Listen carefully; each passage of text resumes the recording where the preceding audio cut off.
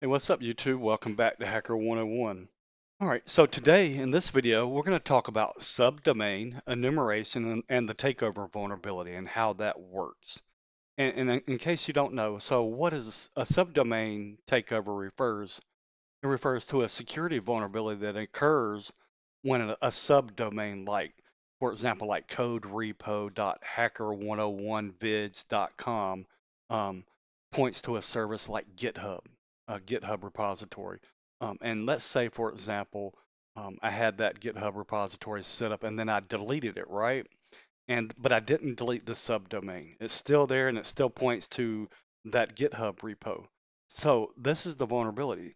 People forget that they have these DNS records and they don't clean those up and they still point to old resources that no longer exist. And what an attacker can do is they can go to GitHub and recreate my account with the same name since it's been deleted. In most cases, you're gonna this has to wait a few months before, after the account's deleted before it'll be available again. But it can happen. So an attacker can go back and recreate my GitHub account, and then you know code repo.hacker101vids.com now points to a valid GitHub page, right? And then from there, we can we take over that subdomain. So that is the vulnerability and how it works. And there's a few tools that you'll use to scan domain names for subdomains. And then there's a tool that we'll use that will check these subdomain names to see if they are pointing at any known third-party services like GitHub or Azure or Amazon S3. And I will show you how to use these tools. All right, but before we get started, I'm teaching you this for educational purposes only, for you to use with a client, someone that's going to pay you to perform a security audit for them. This is not to be used to go out and try and steal someone's domain name and take over their subdomain name. So um, you don't want to do anything illegal. All right. So with that being said, let's go ahead and load up Kali Linux. If you have a latest version of Kali Linux installed, you're already going to have the first tool installed. Let me log in. And the first tool we're going to use is a tool called Amass, and it's a tool from OWASP. If you haven't heard of OWASP, but they're the they're all about the internet security stuff. So you need to learn about OWASP. But let's just go look up this tool. It's called Amass.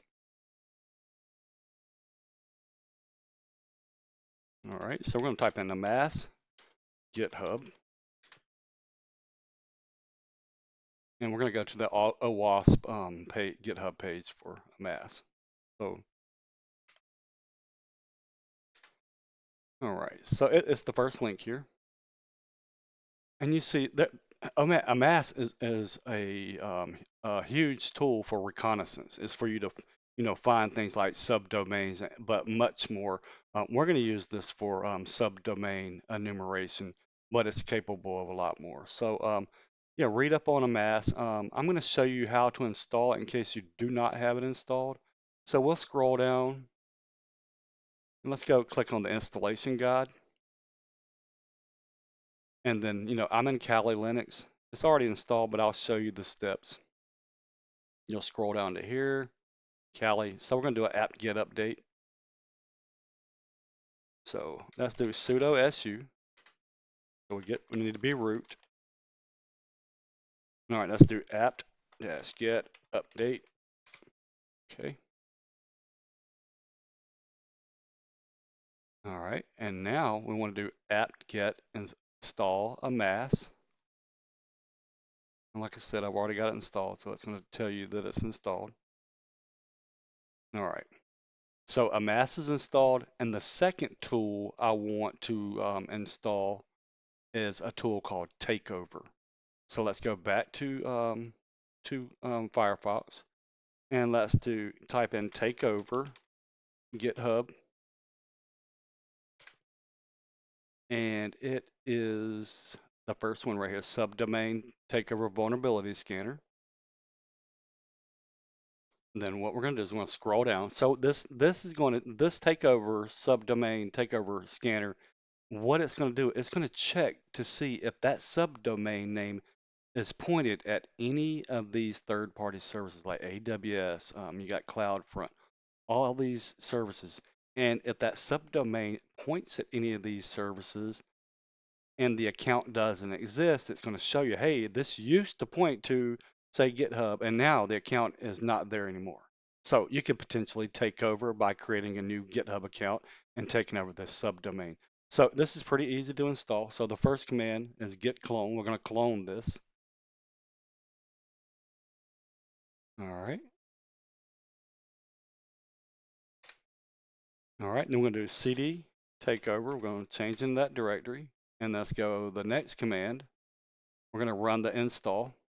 And you need to make sure you're in sudo. So Python 3 setup.py install. Make sure you're root. All right. I already have this installed, so everything's, or no, I didn't have it installed. So it installed everything we needed. All right. At this point, we have both tools installed. All right. So the first thing we want to do, I want to clear the screen. All right. So I'm gonna scan my website, my domain name, to see if there are any subdomains. And when you run this scan, all right, you want to type in, so we're going to use amass to check for subdomains. So let's type amass, and then we'll type space enum. That's for enumerate, and then dash D for domain. And I'm going to put hacker101vids.com, and we're going to hit enter. All right, this is going to take a while. It is going to scan through and try to find every subdomain that is on hacker101vids.com. And for the purpose of this video, I have already ran this in the other tab here. So what it came back after it finished, you see we have code.hacker101vids.com. We got www.hacker101vids.com, and then hacker101vids.com, right? So, if I were to copy this, all right, that's a valid web page. If I were to copy this and paste it here, that's a valid page, right? But if we go here, code, we put that in, we get a 404, and we notice it's a GitHub 404. And when you're trying to take over a subdomain, you want to get a 404 or some sort of error message because that says that the subdomain name is pointing at a service that is no longer exist or it's not working right or something, it's not no longer exists. So this means we could go in and create a new GitHub account and possibly take over this subdomain.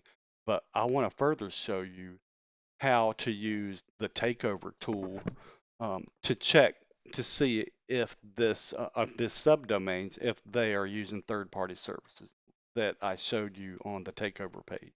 So I'm going to copy this and I'm going to create a text file called domains.txt. I'm going to paste these in here. I'm going to save it. And now we're gonna run the takeover tool. To do that, we're gonna type in Python 3 takeover. Oh, we need to change into the takeover directory first. I'm sorry. And we actually need to create this domains.txt. So cd takeover. And let's do nano domains.txt. Let's type in our domain, our subdomains. All right. And now we're going to type in Python 3 takeover.py. And then we're going to type in -l for list and domains.txt. And we want to be verbose. All right, so what this is going to do is it's going to run the takeover tool. It's going to check any of those.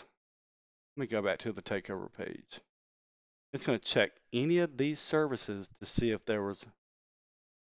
if those subdomains point to any of these services, right? So we're going to hit enter, and we're going to see that it found that GitHub. services. It says the GitHub services found, potential domain name takeover, code.hacker101vids.com. It points at GitHub, but GitHub site does not exist, right? Okay, so that means whoever, set up this subdomain, when they deleted their GitHub page, they forgot to remove the subdomain. So that's the vulnerability, right? So let's do dig, and we're going to take a look at this code.hacker101vids.com. This way we can see the DNS. And if you look, and here's the CNAME record, right? Here is the GitHub page. So what you would do now is you would go to GitHub and try to create an account named hacker101vids.com. And if you can successfully do that, then you now are able to take over code.hacker101vids.com, right? So that is how you do subdomain enumeration and you can exploit the subdomain takeover vulnerability. All right. So with that being said, if you're creating, subdomain names for your business or for your clients or whatever, or for work, if you remove the services, make sure you clean up your DNS. It's important because you can be victim to this. And and this example is just one example. Like, it could have been a members page that was once upon a time lived on a subdomain that no longer exists that I could recreate, and then I could trick people to come in and I could steal their passwords and whatnot. There's a whole lot of things you could do with this subdomain takeover, but this gives you an example of how to scan a domain for subdomains, and then how to use the takeover tool to see if those subdomains were utilizing any of those third-party services that takeover tool covers. All right, so I hope you guys liked the video. If you did, hit the subscribe button and I will make you guys a new video. All right, thanks.